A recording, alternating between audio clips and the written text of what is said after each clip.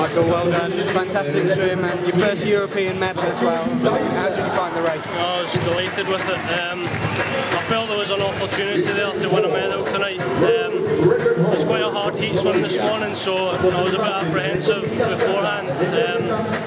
But you know, I'm really happy with where I am at this point in the season. I've swum well over the last few weeks.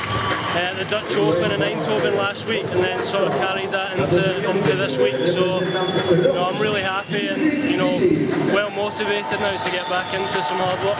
So you did a PB in the heats. Did you have a feeling that you might have to break your mate Chris Gilchrist's British record to get a medal tonight? Yeah, definitely.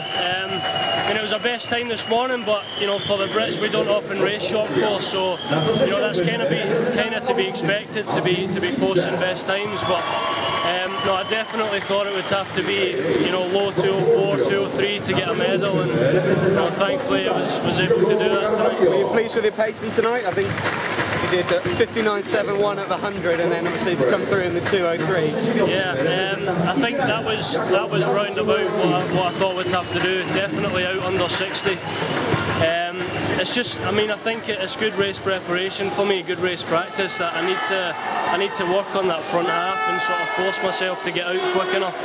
I think the second 100's always been my strength, and it's kind of time I developed that front speed as well.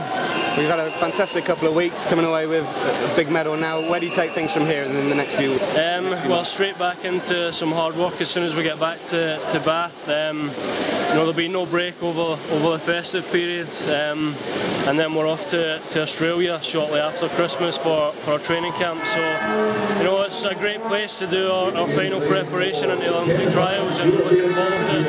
Well done.